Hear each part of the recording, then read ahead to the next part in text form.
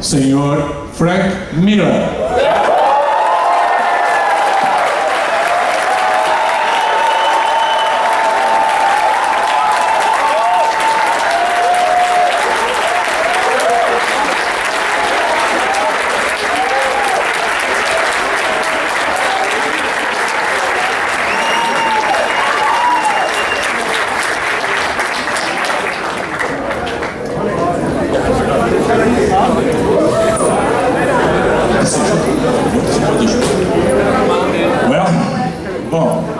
Nós temos aqui, se você puder ficar próximo dele, isso quando eu falo assim. Nós temos aqui o Sr. Frank Miller, que é uma lenda dos quadrinhos. Quem não o conhece? Não tem ninguém, talvez só alguém que nasceu agora. É responsável pelos maiores quadrinhos que nós já lemos: Dark Knight Returns, Electra Assassin, Daredevil, Sin City e Ronin. Fantástico, maravilhoso. E nós gostaríamos de dizer uma palavra dele sobre o que ele está achando do evento e o que ele gostaria de dizer aos fãs brasileiros.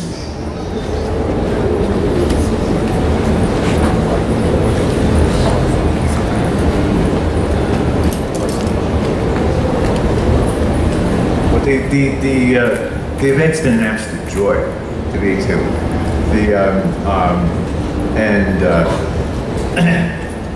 Going about your city's been wonderful. Eating the food has been wonderful, and meeting all the readers has been an utter joy. You're a wonderful bunch. Seeing enthusiasm is just electric. Thanks an awful lot. O evento está muito legal, a comida está muito boa e está sendo muito legal conhecer os leitores e o público brasileiro.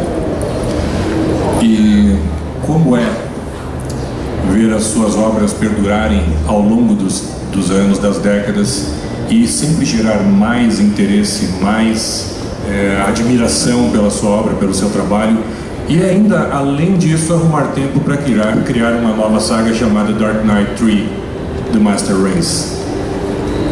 How do you feel about seeing your work having this effect so many years after you've done it and still being able to make work like Dark Knight 3?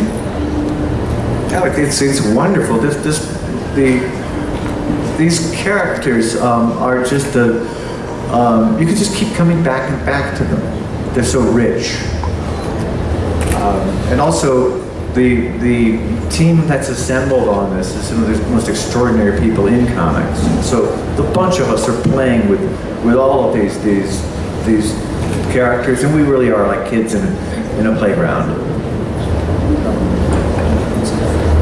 Bom, tem sido maravilhoso trabalhar com esses personagens e ter reunido uma equipe de artistas tão bons e tão competentes para trabalhar nesses personagens.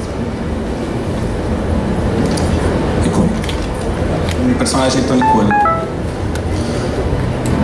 E, bom, nós gostaríamos de saber como acaba Dark Knight 3.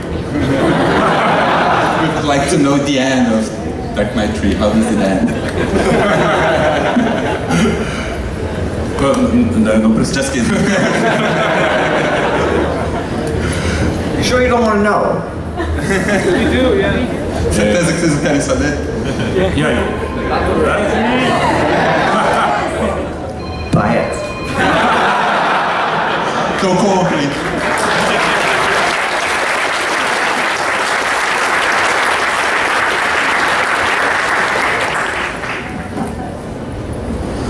Bom, eu gostaria de mostrar agora um lançamento que nós estamos fazendo aqui na Comic Con. Running, a edição definitiva. O que o senhor poderia falar dessa obra? What could you say about Running that we're about to release this next year?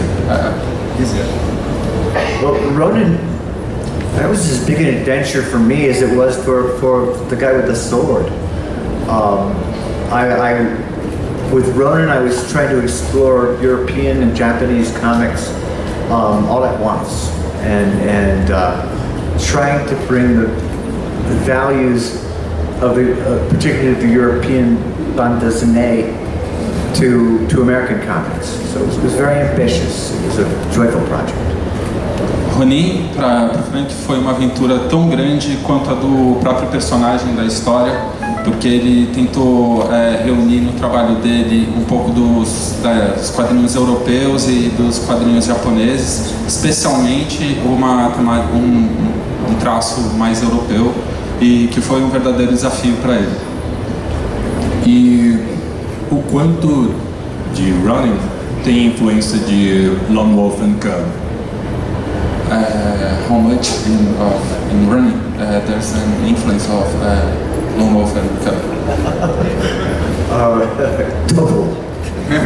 Total influência.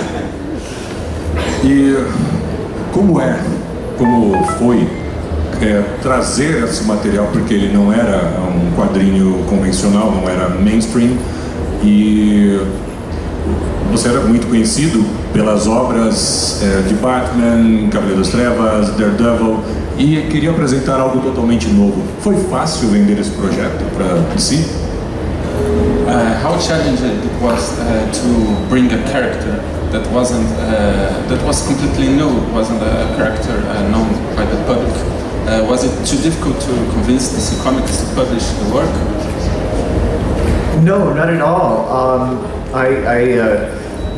When Jeanette Kahn at DC Comics approached me and said they wanted me to do some work for them, I showed her what I wanted to do. I said I wanted to do a brand new comic book rather than take one of their existing characters and revamp it.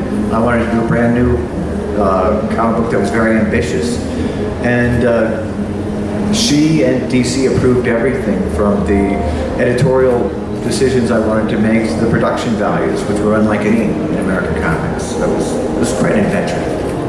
Não foi nada difícil. A editora da época da DC queria publicar mais coisa do Frank. Ele apresentou a ideia de um personagem totalmente novo. O pessoal comprou a ideia e seguiram adiante, e foi um sucesso. E a questão dos direitos autorais, que foi levantada com a criação de Ronin, e como isso modificou o panorama do mercado de quadrinhos americano, dos autores?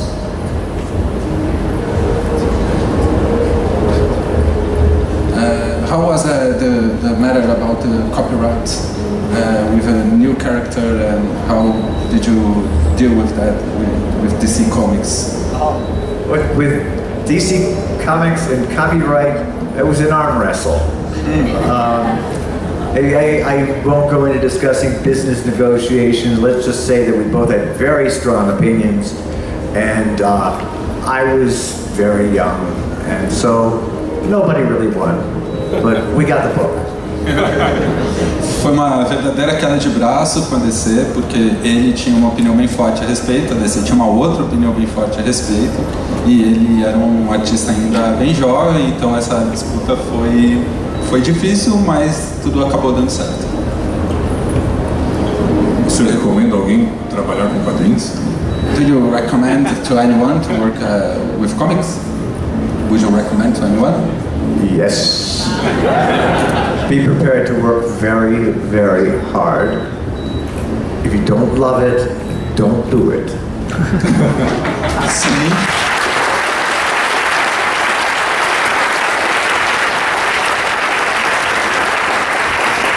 Sim, mas prepare-se para trabalhar muito, muito duro, e se você não amar muito isso, não faça. E, bom, nós gostaríamos de agradecer por tudo o que o senhor fez até agora, todas as obras que criou e as que ainda está planejando, porque a gente sabe que estão fervilhando de ideias aí na sua mente. E nós todos aqui somos seus fãs, crescemos lendo as aventuras que o senhor criou, todos esses leitores aqui, leitoras, futuros leitores, futuras leitoras, e gostaria de dizer muito obrigado. Thank you so much. We all would like to thank you for all the work you've done and you plan to do. You're a real master, real influence for all of us, and we all like to thank you for that. Thank you very much, and thank you all. This has been wonderful.